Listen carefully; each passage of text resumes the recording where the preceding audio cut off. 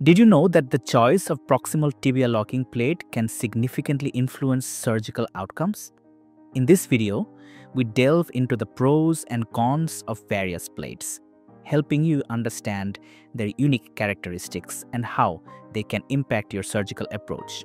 Welcome back to Ortho Implants for Life, your one-stop channel to learn about orthopedic implants, their uses, careers, and business opportunities in this industry. Today, we're focusing on proximal tibia locking plates, a critical component in fracture management.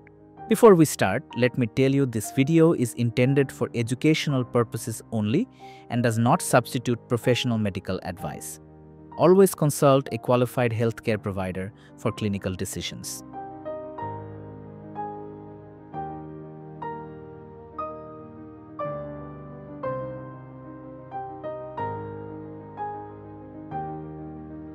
Navigating the world of proximal tibia locking plates? Consider a patient with a complex tibial fracture. The choice of locking plate can determine the success of the surgery and the patient's recovery. Proximal tibia locking plates are essential in stabilizing such fractures, especially in osteoporotic bones or high-energy trauma cases. Understanding the nuances of each plate type is crucial for optimal outcomes.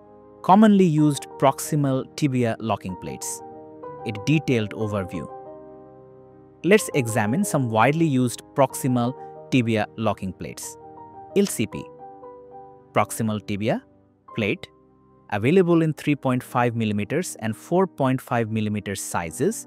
These plates feature a limited contact design to preserve blood supply and offer angular stability through locking screws. VA LCP. Proximal tibial plate 3.5 system. This system provides variable angle locking options, allowing for flexible screw placement and improved fit, especially beneficial in complex fracture patterns. Less invasive stabilization system LISS. Designed for minimally invasive procedures, LISS plates act as internal fixators, reducing soft tissue disruption and promoting faster recovery.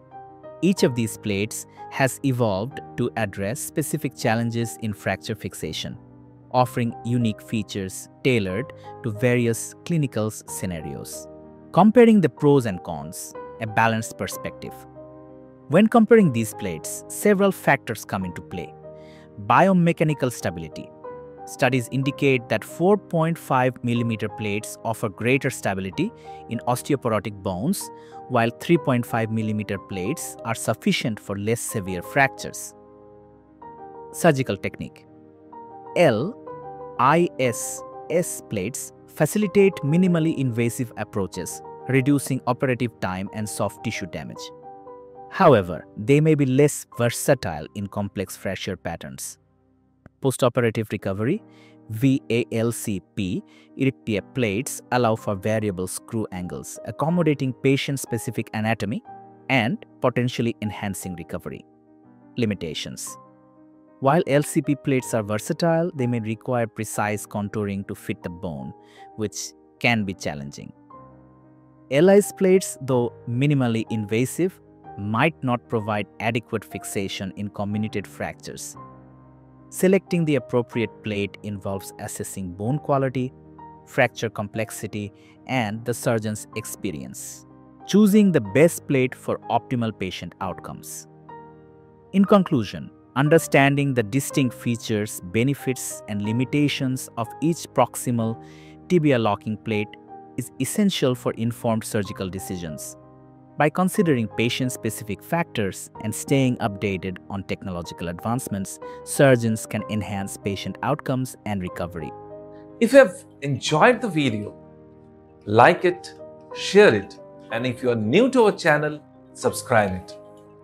Hit the bell icon to get notifications for all our upcoming videos.